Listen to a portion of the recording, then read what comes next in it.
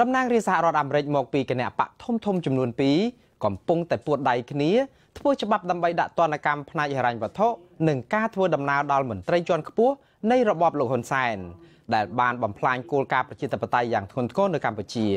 តំណាងរាជសហរដ្ឋអាមេរិកមកពីខាងគណៈបកប្រជាធិបតេយ្យលោក Alan Lowenthal កាលពីថ្ងៃអង្គារម្សិលមិញនេះសហការគ្នាជាមួយនឹងលោក Ted Yoho តំណាងរាស្ត្រមកពីខាងគណៈបកសាធារណរដ្ឋនិងជាប្រធានអនុគណៈកម្មាធិការកិច្ចការបរទេសទទួលបន្ទុកតំបន់អាស៊ីនិងប៉ាស៊ីហ្វិកដើម្បីរួមគ្នាជាធ្លុងមួយនៅក្នុងការសម្រេចដាក់ទណ្ឌកម្មជាផ្លូវការដល់របបលោកហ៊ុនសែនលោក Alan Lowenthal មានប្រសាសន៍នៅក្នុងសេចក្តីថ្លែងការណ៍របស់លោកកាលពីថ្ងៃអង្គារនោះថាលោក Ted Yoho នឹងធ្វើការបកស្រាយអំពីសេចក្តីព្រាងច្បាប់អំពីលទ្ធិប្រជាធិបតេយ្យនៅកម្ពុជាឆ្នាំ2018លេខ HR 5754ដែលធ្វើឡើងដោយគណៈបកទាំងពីរដើម្បីដាក់ទណ្ឌកម្មដល់ក្រុមមន្ត្រីជាន់ខ្ពស់របស់លោកហ៊ុនសែនដែលបាននាំគ្នាបំផ្លាញមូលដ្ឋានគ្រឹះនៃលទ្ធិប្រជាធិបតេយ្យនោះលោក Alan Lowenthal បានអះអាងថាសេចក្តីព្រាងច្បាប់មួយនេះមានការគាំទ្រដោយប្រធានគណៈកម្មាធិការកិច្ចការបរទេសលោក Ed Royce លោក Elliot Engel លោក Brad Sherman និងលោក Steve Chabot ថែមទៀតផងសេចក្តីព្រាងច្បាប់ស្តីពីលទ្ធិប្រជាធិបតេយ្យនៅកម្ពុជាឆ្នាំ2018លេខ HR 5754មានឥទ្ធិពលនៅក្នុងការបង្កកទ្រព្យសម្បត្តិរបស់មន្ត្រីជាន់ខ្ពស់របស់កម្ពុជាទាំងឡាយដែលកំពុងដាក់តម្កល់នៅសហរដ្ឋអាមេរិកនិងរដ្ឋបិទដល់ការផ្ទេរលុយទាំងឡាយនៅក្នុងស្ថាប័នហិរញ្ញវត្ថុអាមេរិក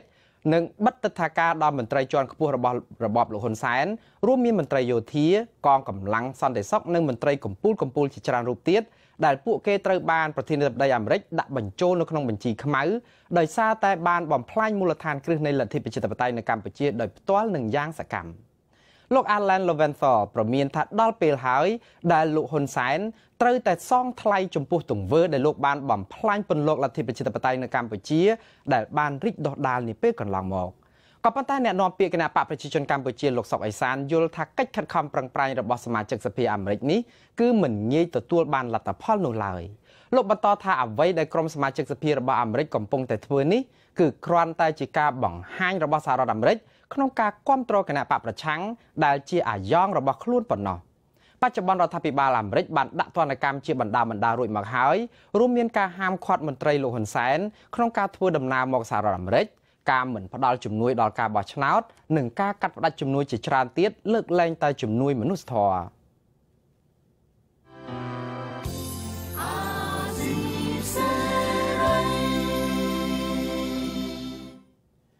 បាទលោកនាងជាទីមេត្រីជុំវិញប្រតិកម្មរបស់កម្ពុជាទៅនឹងអង្គការសហប្រជាជាតិវិញស្ថានបេសកកម្មអចិន្ត្រៃយ៍របស់កម្ពុជាប្រចាំនៅអង្គការសហប្រជាជាតិនៅឯទីក្រុងហ្សឺណែវប្រទេសស្វីសចោទប្រកាន់ការិយាល័យឧត្តមស្នងការអង្គការសហប្រជាជាតិទទួលបន្ទុកសិទ្ធិមនុស្សនៅកម្ពុជាថាកំពុងតែរំលោភដែនសមត្ថកិច្ចនិងជ្រៀតជ្រែកចូលនៅក្នុងកិច្ចការផ្ទៃក្នុងរបស់ប្រទេសកម្ពុជាការចោទប្រកាន់នេះគឺធ្វើឡើងក្រោយពេលដែលការិយាល័យឧត្តមស្នងការអង្គការសហប្រជាជាតិទទួលបន្ទុកសិទ្ធិមនុស្សនៅកម្ពុជាឬហៅកាត់ថា OHCHR កាលពីថ្ងៃទី11ខែឧសភាបានសម្ដែងការខកចិត្តទៅនឹងប្រព័ន្ធតុលាការរបស់របបលោកហ៊ុនសែនជុំវិញការបន្តដាក់ពន្ធនាគារសមាជិកនិងក្រុមអ្នកគាំទ្រគណៈបកប្រឆាំងចំនួន11រូបពាក់ព័ន្ធទៅនឹងសំណុំរឿងដឹកនាំចលនាកុបកម្មនិងករណីហិង្សាក្បែរទីលានប្រជាធិបតេយ្យកាលពីខែកក្កដាឆ្នាំ2014កន្លងទៅស្ថានបេសកកម្មអចិន្ត្រៃយ៍របស់កម្ពុជាទទូចដល់ការិយាល័យឧត្តមស្នងការអង្គការសហប្រជាជាតិនេះដោយប្រើភាសាធ្ងន់ធ្ងរថាត្រូវតែគោរពឲ្យបានម៉ឺងម៉ាត់ខ្ជាប់ខ្ជួននៅបទដ្ឋានសកលការប្រតិបត្តិផ្សេងនិងពិសេសកិច្ចសន្យាដែលខ្លួនមានជាមួយនឹងរបបលោកហ៊ុនសែនប្រសិនបើមិនចង់ទទួលរងនឹងការបន្ទាបតម្លៃប្រព័ន្ធរបស់អង្គការសហប្រជាជាតិទាំងមូលនោះទេអ្នកនាំពាក្យឧត្តមស្នងការអង្គការសហប្រជាជាតិទទួលបន្ទុកសិទ្ធិមនុស្សនៅកម្ពុជាអ្នកស្រី Ravina Shamdasani កាលពីថ្ងៃទី11ខែឧសភាបានថ្លែងនៅក្នុងកំណត់សង្ខេបស្ដីពីកម្ពុជាថាតាមការឃ្លាំមើលសវនាការចំនួនជំរះក្តីកន្លងមកទាំងនៅសាលាដំបងនិងនៅសាលាឧទ្ធរការិយាល័យសិទ្ធិមនុស្សរបស់អង្គការសហប្រជាជាតិប្រចាំនៅកម្ពុជាសង្កេតឃើញនៅភាពខ្វះចន្លោះតាក់ទងទៅនឹងការជំនុំជម្រះដែលមិនអាចផ្ដល់ភាពយុត្តិធម៌ហើយក៏បានជះឥទ្ធិពលមិនល្អដល់សេចក្តីសម្រេចផ្តន្ទាទោសអ្នកទាំង11នោះអ្នកស្រីបន្ថែមថានៅក្នុងពេលសវនាការគ្មានភស្តុតាងណាមួយដែលបង្ហាញថាអ្នកទាំង11នោះជាប់ពាក់ព័ន្ធទៅនឹងអំពើហិង្សាដោយការចោទប្រកាន់នោះឡើយហើយថាពួកគាត់ជាប់ឃុំជាង1000ថ្ងៃមកនេះ គឺដោយសារតែទស្សនៈនយោបាយនិងការអនុវត្តសិទ្ធិសេរីភាពនៅក្នុងការបញ្ចេញមតិតែប៉ុណ្ណោះ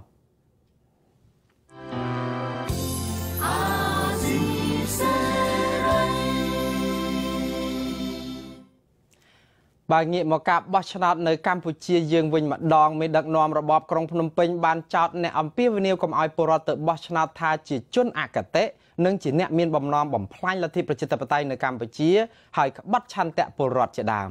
លោកនាយរដ្ឋមន្ត្រីហ៊ុនសែននៅថ្ងៃពុធទី16ខែឧសភានេះបានសរសេរនៅក្នុងទំព័រ Facebook របស់លោកថាគ្មានមេដឹកនាំណាមួយដែលណែនាំពលរដ្ឋខ្លួនមិនឲ្យទៅបោះឆ្នោតនោះទេ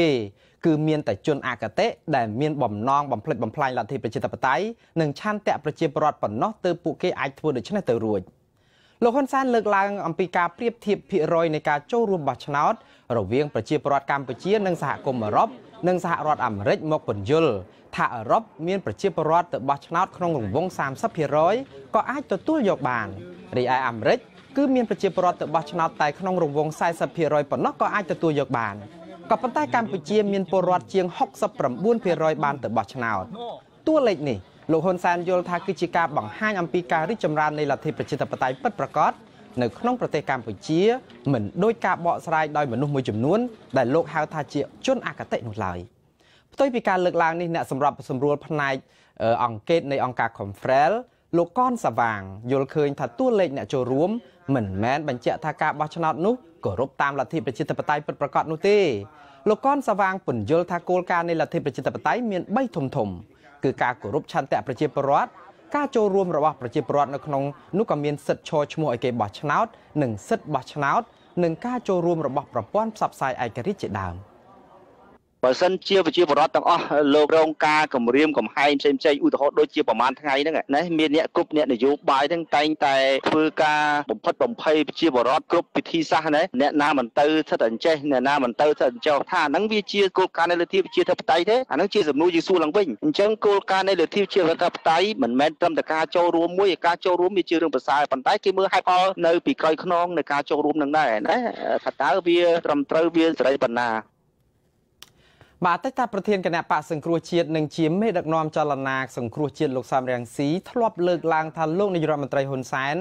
មិនអាចប្រដូចការបោះឆ្នោតដែលរបបលោកបំបិតមិនឲ្យគណៈបកប្រឆាំងចូលរួមទៅនឹងការបោះឆ្នោតនៅឯប្រទេសប្រជាធិបតេយ្យនៅលើពិភពលោកដែលអនុញ្ញាតឲ្យគ្រប់នយោបាយគ្រប់គណៈបកបានចូលរួមដោយសេរីនោះបានឡើយលោកសំរងស៊ីថាលោកហ៊ុនសែននិងរបបលោកហ៊ុនសែនទៅវិញទេដែលជាអ្នករួមដៃគ្នាបំផ្លាញលទ្ធិប្រជាធិបតេយ្យនិងបំផ្លាញឆន្ទៈរបស់ប្រជាពលរដ្ឋខ្មែរនោះ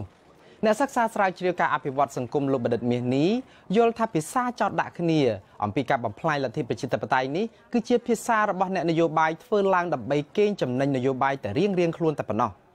លោកបណ្ឌិតមាសនេះមើលឃើញថាពលរដ្ឋសុទ្ធតែដឹងគ្រប់គ្នាហើយថាលទ្ធិប្រជាធិបតេយ្យនិងឆន្ទៈរាស្ត្រត្រូវបានធ្លាក់ចុះដោយសារតែភាពតានតឹងផ្នែកនយោបាយនាពេលបច្ចុប្បន្ននេះមិនមែនមានតែប្រធានគណៈបកប្រធានចលនាសង្គ្រោះជាតិលោកសំរងស៊ីនិងគណៈបកសង្គ្រោះជាតិទាំងមូលនោះទេដែលអំពាវនាវឲ្យពលរដ្ឋកុំទៅបោះឆ្នោតសូម្បីតែសមាជិកសភាអាមេរិកនិងសមាជិកសភាអាស៊ានក៏លើកទឹកចិត្តឲ្យពលរដ្ឋខ្មែរទាំងអស់ដែលស្រឡាញ់ប្រជាធិបតេយ្យកុំទៅចូលរួមបោះឆ្នោតនាខែកក្កដាខាងមុខនេះឲ្យសោះព្រោះការបោះឆ្នោតនោះត្រូវបានគេមើលឃើញថាគ្មានភាពសេរីត្រឹមត្រូវនឹងយុត្តិធម៌រួចស្រេចទៅហើយនៅក្នុងស្ថានភាពផ្ដាច់ការបែបបច្ចុប្បន្ននេះនោះបាទលោកនាងជាទីមេត្រីលោកនាងកំពុងតែទស្សនាទូរទស្សន៍អាស៊ីសេរីផ្សាយផ្ទាល់ចេញពីរដ្ឋធានី Washington ចំពោះព័ត៌មានអំពីវិស័យការងារនិងរោងចក្រវិញម្ដងសហភាពសហជីពការងារកម្ពុជាបានចេញសេចក្តីថ្លែងការណ៍សម្ដែងការព្រួយបារម្ភពីការប៉ះពាល់ដល់ទីផ្សាររបស់កម្ពុជានៅក្នុងការនាំសម្លៀកបំពាក់ស្បែកជើងនិងកាបូបទៅកាន់សហរដ្ឋអាមេរិកនិងអឺរ៉ុបដោយសារតែវិបត្តិនយោបាយបច្ចុប្បន្នមិនត្រូវបានដោះស្រាយបញ្ចប់នៅឡើយសហភាពសហជីពកម្ពុជាអំពាវនាវឲ្យរបបលោកហ៊ុនសែនដោះស្រាយវិបត្តិនយោបាយជាបន្ទាន់ព្រោះថាសហគមន៍អន្តរជាតិរួមទាំងប្រទេសដែលទទួលទិញទំនិញពីកម្ពុជាក៏ស្នើឲ្យរបបលោកហ៊ុនសែនស្ដារស្ថានភាពសិទ្ធិមនុស្សនិងលទ្ធិប្រជាធិបតេយ្យទៅរកស្ថានភាពដើមវិញដែលគេចង់ឃើញកម្ពុជារៀបចំការបោះឆ្នោតមួយដែលមានភាពសេរីត្រឹមត្រូវនិងយុត្តិធម៌គោរពតាមឆន្ទៈប្រជាពលរដ្ឋខ្មែរពិតប្រាកដលើសពីនេះទៅទៀតត្រូវតែដោះលែងលោកកឹមសុខានិងបើកឲ្យគណៈបកសង្គ្រោះជាតិបានចូលរួមការបោះឆ្នោតជាតិនៅថ្ងៃទី29ខែកក្កដាខាងមុខបើមិនដូច្នេះទេក្រោយពីការបោះឆ្នោតអាចនឹងមានផលប៉ះពាល់ដល់ការងារកម្មករធ្ងន់ធ្ងរជាក់ជាមិនខាន លោករងឈុនដែលទើបត្រូវបានគណៈកម្មការសភាសហភាពសហជីពកម្ពុជានោះបានជ្រើសតាំងជាប្រធានសហភាពសហជីពកម្ពុជាវិញកាលពីថ្ងៃទី14ខែឧសភាកន្លងទៅនោះបានមានប្រសាសន៍ថាក្រៅពីដោះលែងលោកកឹមសុខារបបលោកហ៊ុនសែនត្រូវតែដោះលែងអតីតនាយកព័ត៌មានវិទ្យុអាស៊ីសេរីពីររូបគឺលោកអ៊ុនឈិននិងលោកយាងសុជាមេតាហើយយាងសុធិរិនលើកលែងទោសអ្នកទោសមនសិការសកម្មជនដីធ្លីដើម្បីរក្សាទំនាក់ទំនងល្អជាមួយនឹងសហគមន៍អន្តរជាតិស្ថិរភាពសង្គមកំណើនសេដ្ឋកិច្ចនិងរក្សាការងារជូនកម្មករកម្មការិនីជាដើមបាឡូននាងជាទីមេត្រីសាលាដំបងរាជធានីភ្នំពេញនឹងប្រកាសសេចក្តីសម្រេចករណីឃុំខ្លួនអតីតអ្នករាយការណ៍ព័ត៌មានអាស៊ីសេរីទាំងពីររូបនោះជុំវិញបទចោទលួចផលិតព័ត៌មានសម្ងាត់បញ្ជូនទៅរដ្ឋបរទេសគឺសេចក្តីសម្រេចនេះនឹងធ្វើនៅថ្ងៃទី18ខែឧសភាខាងមុខនេះបាទសូមអញ្ជើញលោកនាងទស្សនាសេចក្តីរាយការណ៍របស់លោកហេងសកលជុំវិញព័ត៌មាននេះដូចតទៅ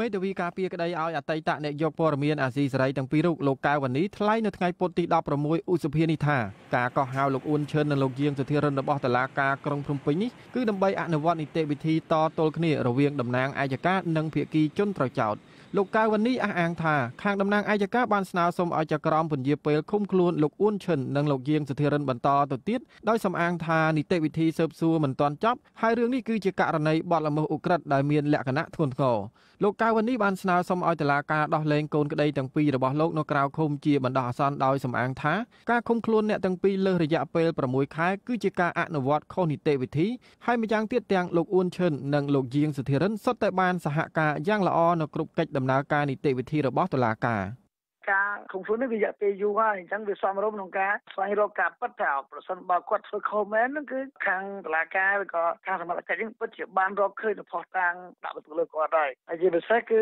សម្ភារៈកុំព្យូទ័រឬទាំងលេខកូដសម្ងាត់ទូរស័ព្ទទាំងអស់គឺកូនក្តីទៅពីនេះគាត់បានសហការផ្ដល់ជូនសមត្ថកិច្ចតាំងពីដើមមកម្លេះទើបអត់មានអីត្រូវលាក់បាំងគាត់អត់មានភ័យខ្លាចក្នុងការសហការជាមួយសមត្ថកិច្ចក្នុងការស្វែងរកការពិតទេលោកកៅវណ្ណីបានអះអាងថាកូនក្តីលោកបានបញ្ជាក់ប្រាប់តុលាការសារជាថ្មីទៀតថាអ្នកទាំងពីរមិនបានប្រព្រឹត្តបទល្មើសដោយការចោទប្រកាន់នោះទេនិងបានសំណូមពរដល់តុលាការឲ្យដោះលែងពួកគេដើម្បីបានវិលត្រឡប់ទៅជួបជុំក្រុមគ្រួសារវិញក្រោយពីបែកគ្នាអស់រយៈពេលជាង6ខែកន្លងទៅនេះមេធាវីរូបនេះនៅតែជឿជាក់ថាកូនក្តីរបស់លោកទាំងពីរគ្មានកំហុសអ្វីនោះទេហើយការឃុំខ្លួនអ្នកទាំងពីរក្នុងរយៈកាលកន្លងទៅនេះគឺជារឿងអយុត្តិធម៌តុលាការក៏ដូចជាសមត្ថកិច្ចពុំបានបង្ហាញនៅផុសតាំងណាមួយដែលបង្ហាញឃើញថាពួកគាត់ទាំងពីរនេះធ្វើខុសទៅតាមបទចោទទេកាលណាពួកគាត់អត់បានធ្វើខុសហើយយើងចាប់យើងឃុំខ្លួនអ្នកដែលស្លូតត្រង់ហើយឃុំខ្លួនរយៈពេលជាច្រើនខែនៅក្នុងពន្ធនាគារវាមិនមែនជាការសម្រាកលេងនៅផ្ទះទេបាទវាមានការលំបាកណាស់ធម្មតានៅជាប់ឃុំខ្លួនពន្ធនាគារបាត់បង់សិទ្ធិសេរីភាពបាត់បង់អ្វីៗគ្រប់យ៉ាងដូច្នេះវាពិតជាអយុត្តិធម៌សម្រាប់ពួកគាត់ទាំងពីរនាក់លោកអ៊ុនឈិននិងលោកយាងសុធិរិនហៅយាងសុជាមេតាត្រូវបានអាជ្ញាធរក្រុងភ្នំពេញចាប់ខ្លួនកាលពីពាក់កណ្ដាលខែវិច្ឆិកាឆ្នាំ2017ពាក់ព័ន្ធនឹងបទចោទលួចផលិតព័ត៌មានបញ្ជូនមករដ្ឋធានី Washington តាមមាត្រា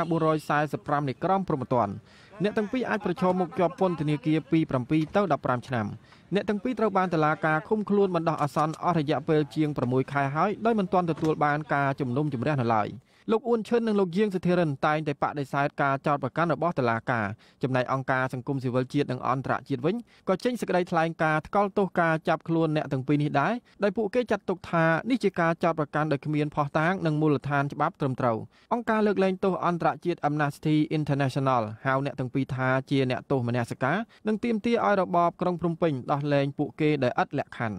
អ្នកនាំពាក្យសមាគមអាត់ហុកលោកសង្សានករណីថ្លែងថាសំណុំរឿងរបស់អតីតបុគ្គលិកអាស៊ីសេរីទាំងពីររូបនេះគឺជារឿងអយុត្តិធម៌ហើយតុលាការគួរតែពិចារណាទៅលើគោលការណ៍នៃការគោរពសិទ្ធិមនុស្សទាក់ទងនឹងការឃុំខ្លួនអ្នកទាំងពីរលោកបន្តថាតុលាការគួរតែដោះលែងអ្នកទាំងពីរឲ្យនៅក្រៅឃុំព្រោះរយៈពេល6ខែកន្លងទៅនេះគួរតែគ្រប់គ្រាន់ហើយសម្រាប់តុលាការក្នុងការវិនិច្ឆ័យលើសំណុំរឿងអ្នកទាំងពីរខាងតុលាការសូមពិចារណាទៅលើគោលការណ៍នៃសិទ្ធិសេរីភាពរបស់មនុស្សចក្រមដែលកាន់រឿងជាពិសេសបរិញ្ញាដែលចោទប្រកាន់បើសិនជាយើងដឹងហើយថាករណីនេះវាមិនស័ក្តិសមនឹងអ្នកទាំងពីរនឹងទទួលបទចោទនេះមិនគួរឃុំខ្លួននៅក្នុងបទល្មើសនេះគួរតែក្លាហានក្នុងការសម្រេចដោយឆន្ទៈនុសិទ្ធិដើម្បីធ្វើការដោះលែងអ្នកទាំងពីរឲ្យមានសេរីភាពពីព្រោះយើងឃើញថារយៈពេល6ខែ ហើយនេះអ្នកទាំងពីរបានបែកបាក់លៀបឆ្ងាយពីក្រុមគ្រួសារហើយយើងដឹងហើយក្នុងករណីនេះបើសិនជាចំណាត់ការរបស់តុលាការធ្វើឡើងដោយភាពអយុត្តិធម៌នោះវានឹងមានការកោតទោសអំពីមហាជនកាលពីថ្ងៃទី15ឧសភាម្សិលមិញនេះអង្គការសិទ្ធិមនុស្សមួយមានមូលដ្ឋាននៅទីក្រុងបាងកកឈ្មោះវេទិកាអាស៊ី Forum Asia ដែលមានសមាជិក58អង្គការមកពីប្រទេសចំនួន19នៅទ្វីបអាស៊ីបានទាមទារឲ្យរបបលហ៊ុនសែនទម្លាក់ចោលការចាប់ប្រកាន់និងដោះលែងអ្នកទាំងពីរឲ្យមានសេរីភាពឡើងវិញអង្គការ Forum Asia ចាត់ទុកការចោទប្រកាន់លើលោកអ៊ុនឈិននិងលោកយាងសធិរិនថាជារឿងប្រឌិតនិងជាការរំលោភបំពានសិទ្ធិអ្នកទាំងពីរយ៉ាងធ្ងន់ធ្ងរអង្គការនេះបញ្ជាក់ទៀតថាការមិនព្រមដោះលែងអ្នកទាំងពីរហើយបន្ថែមបទចោទថ្មីបង្ហាញឲ្យឃើញថារបបលហ៊ុនសែនមិនត្រឹមតែកំពុងរំលោភបំពានច្បាប់ជាតិនោះទេប៉ុន្តែក៏កំពុងរំលោភអនុសញ្ញាអន្តរជាតិស្តីពីសិទ្ធិពលរដ្ឋនិងសិទ្ធិនយោបាយផងដែរខ្ញុំហេងសកលអាស៊ីសេរី Washington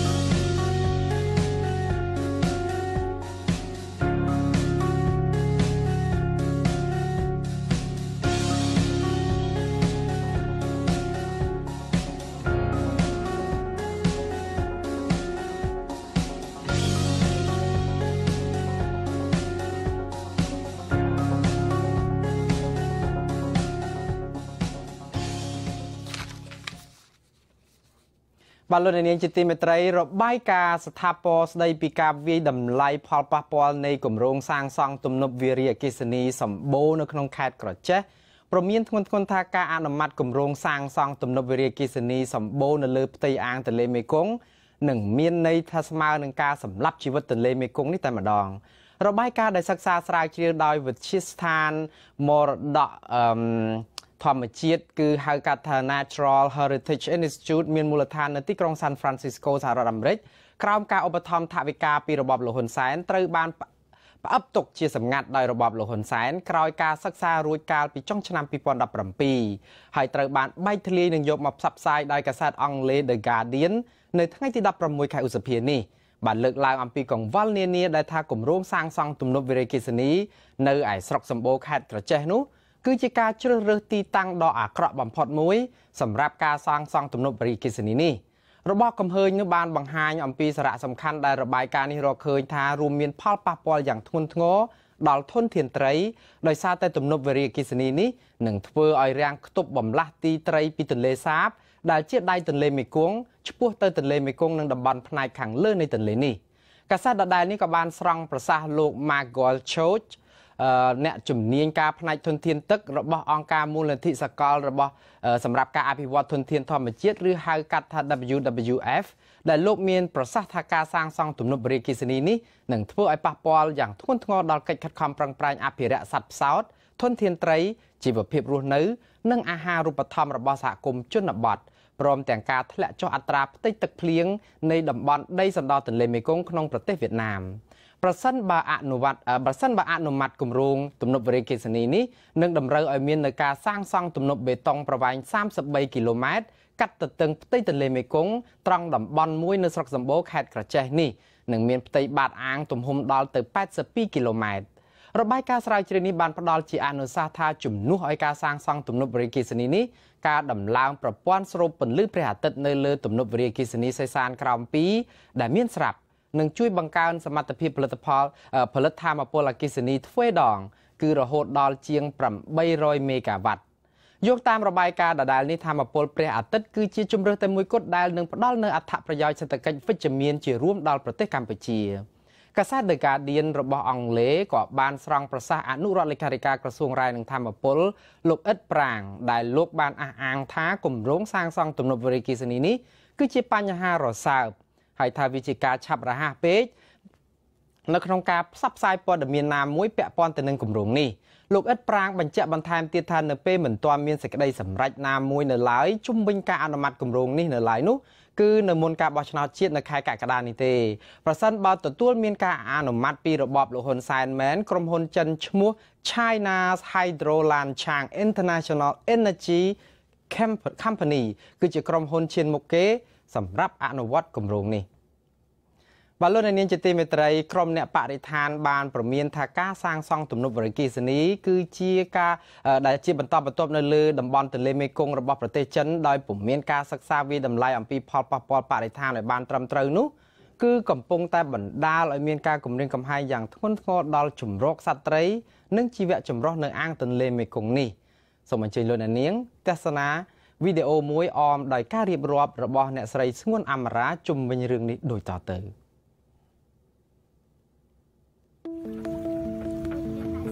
ទន្លេមេគង្គផ្គត់ផ្គង់នៅធនធានជលផលដែលអាចចិញ្ចឹមជីវិតប្រជាជនរាប់លាននាក់នៅក្នុងតំបន់ប៉ុន្តែការនេះកំពុងតែប្រែប្រួលដោយសារតែការសាងសង់ទំនប់វារីអគ្គិសនីរបស់ប្រទេសចិនដែលស្ដែងឲ្យឃើញពីការគ្រប់គ្រងទាំងផ្នែកធនធានធម្មជាតិនិងទាំងវិស័យការទូតរបស់ក្រុងប៉េកាំងមកលើប្រទេសជិតខាងរបស់ខ្លួននៅតំបន់អាស៊ីអាគ្នេយ៍បាទពីមុនណាបើយើងរកចឹងវិញរកដល់ឡើយ160 គីឡូក៏បានដែរ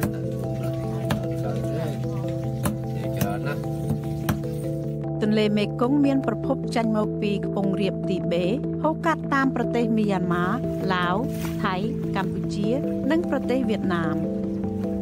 ប៉ុន្តែប្រទេសចិនដែលស្ថិតនៅភាគខាងលើនៃខ្សែទឹកគឺជាអ្នកគ្រប់គ្រងលំហូរទឹកទន្លេក្រុមអ្នកបរិស្ថានព្រមានថា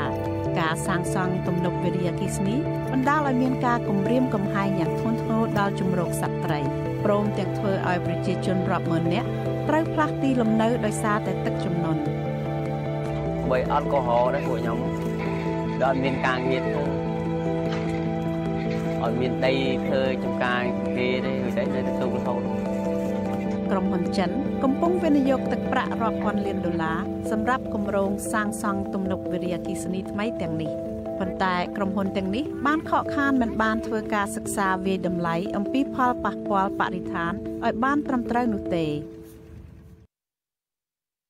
នាងជាទីមេត្រីក្រុមកម្មកររោងចក្រដាយយ៉ាងនៅឯខណ្ឌឫស្សីកែវក្រុងភ្នំពេញបានបន្តការធ្វើកោតកម្មមុខរោងចក្រជាលើកទី2នៅថ្ងៃពុធទី16ខែឧសភានេះបន្ទាប់ពីពួកគេបានផ្អាកធ្វើកោតកម្ម3ថ្ងៃនៅក្នុងព្រះរាជពិធីចម្រើនប្រជជនព្រះមហាក្សត្រខ្មែរក្រុមកម្មករបានបន្តធ្វើកោតកម្មលើកបដារូបលោកនាយរដ្ឋមន្ត្រីហ៊ុនសែននិងភរិយារបស់លោកនៅមុខរោងចក្រពេញមួយថ្ងៃនិងបាននាំគ្នាចាក់បទចម្រៀងស្ដីពីទុក្ខសោករបស់កម្មកររោងចក្រដោយសារតែថៅកែរោងចក្រមិនព្រមបើកប្រាក់ឈ្នួលឲ្យលោកស្រីម៉ូតសាលីម៉ាប្រាប់ថាក្រុមកម្មករបានអង្គុយធ្វើកោតកម្មនៅក្នុងរោងចក្រដាយ៉ាងជាង2ខែទៅហើយនៅតែគ្មានដំណោះស្រាយដូច្នេះហើយទើបពួកគាត់នាំគ្នាមកឈរហាលក្តៅនៅមុខរោងចក្រវិញម្ដងកម្មការនីផ្នែកដេរូបនេះអះអាងថាក្រុមកម្មករគ្មានចង់បានអ្វីលើសពីច្បាប់កំណត់ទេដូច្នេះស្នើសុំឲ្យអាជ្ញាធរចេញមកអន្តរាគមន៍ក៏ហៅថៅកែរោងចក្រដាយ៉ាងនេះចូលខ្លួនមកដោះស្រាយប្រាក់ឈ្នួលឲ្យកម្មករឲ្យបានឆាប់រោងចក្រដាយ៉ាងស្ថិតនៅក្នុងសង្កាត់ឫស្សីកែវខណ្ឌឫស្សីកែវមានកម្មករជិត 5000 នាក់កាលពីថ្ងៃទី12ខែឧសភាក្រុមកម្មករបានប្រមូលផ្ដុំគ្នាម្ដងរួចទៅហើយនៅមុខរោងចក្រនេះលើកបដាទាមទារប្រាក់ឈ្នួល3ខែចុងក្រោយនិងប្រាក់អត្ថប្រយោជន៍ផ្សេងទៀតក៏ប៉ុន្តែមិនមានដំណោះស្រាយទេទើបបន្តនៅថ្ងៃទី16ខែឧសភានេះទៀតបាទលោកនាងជាទីមេត្រីពលរដ្ឋដែលមានវិវាទដីធ្លីឯនោះវិញគឺវិវាទដីធ្លីជាមួយក្រុមហ៊ុនសម្បទានសេដ្ឋកិច្ចចំការកៅស៊ូមេមត់នៅឯស្រុកស្នួលខេត្តក្រចេះជាង400នាក់បានមកដាក់ញត្តិនិងតវ៉ានៅរាជធានីភ្នំពេញរយៈពេល3ថ្ងៃជាប់គ្នាដើម្បីស្នើសុំឲ្យអាជ្ញាធរពន្លឿនដោះស្រាយវិវាទដីធ្លីនិងបញ្ឈប់ការដាក់កម្លាំងប្រដាប់អាវុធគំរាមកំហែងដល់ពួកគាត់ពលរដ្ឋរងគ្រោះវិវាទដីធ្លីដោយសារតែការបង្ក្រាបដោយបង្ហូរឈាមពីសំណាក់កងកម្លាំងប្រដាប់អាវុធខេត្តក្រចេះកាលពីដើមខែមីនាកន្លងទៅ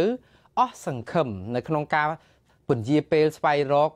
ដោះស្រាយវិវាទដីធ្លីរបស់ពួកគាត់ពីអាជ្ញាធរនិងស្ថាប័នពាក់ព័ន្ធដែលបង្ហាញឲ្យពួកគាត់សប្តាហ៍ថ្ងៃពួកគាត់កំពុងតែខ្វះទីជម្រកហើយកុមារជាច្រើនបោះបង់ការសិក្សានិងជីវភាពធ្លាក់ចុះដុនដាប ពួកគាត់ត្អូញត្អែថាអាជ្ញាធររាជធានីភ្នំពេញបានដាក់សម្ពាធឲ្យប្រជាអធិការវត្តចាស់នៅក្នុងឯខណ្ឌជ្រោយចង្វាឈប់ទទួលពួកគាត់ឲ្យស្នាក់នៅបរិវេណវត្តបន្តទៅទៀតហើយយករថយន្តជាង10គ្រឿងដឹកពួកគាត់ត្រឡប់ទៅលំនៅឋានវិញនៅល្ងាចថ្ងៃទី16ខែឧសភានេះអ្នកនាំពាក្យសមាគមអាតហុកគឺលោកសង្សានករណាយល់ថានៅគ្រាដែលប្រជាពលរដ្ឋកើតទុកមិនសុខចិត្តអាជ្ញាធរពាក់ព័ន្ធគួរតែប្រញាប់ដោះស្រាយមិនត្រូវបណ្តែតបណ្ដោយនឹងរដ្ឋបិទសិទ្ធិសេរីភាពពួកគាត់នៅពេលតវ៉ានោះទេលោកថាអាជ្ញាធរគួរតែចូលឲ្យគៀកប្រជាពលរដ្ឋនិងស្រង់យកនៅសំណូមពររបស់ពួកគាត់ដើម្បីមកដោះស្រាយឲ្យបានទាន់វេលាជៀសវាងអូសបន្លាយពេលនាំឲ្យខាតប្រយោជន៍ដល់គូភាគីទាំងសងខាងបាទលោកនាងជាទីមេត្រីលោកនាងទើបបានទស្សនាទូរទស្សន៍អាស៊ីសេរីដែលផ្សាយចេញពីរដ្ឋធានី Washington សហរដ្ឋអាមេរិកខ្ញុំបាទមុនណារ៉េតព្រមទាំងក្រុមការងារទាំងអស់នៃទូរទស្សន៍និងវិទ្យុអាស៊ីសេរីសូមជូនពរលោកនាងកញ្ញានិងក្រុមគ្រួសារទាំងអស់ឲ្យជួបប្រកបតែនឹងសេចក្តីសុខគ្រប់ប្រការខ្ញុំបាទសូមអរគុណនិងសូមជម្រាបលា